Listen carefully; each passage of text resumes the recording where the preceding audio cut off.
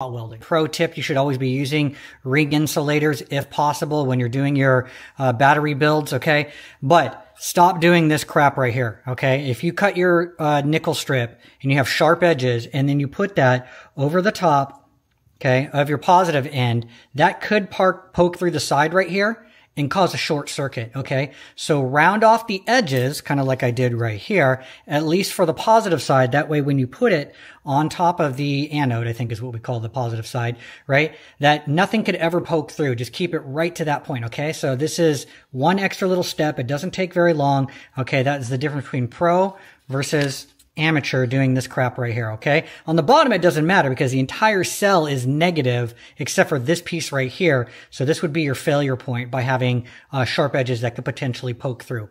Having said that, I've got this little strip right here. Okay, I just tacked it together with this at level 6 just to hold it. And I'm going to start working my way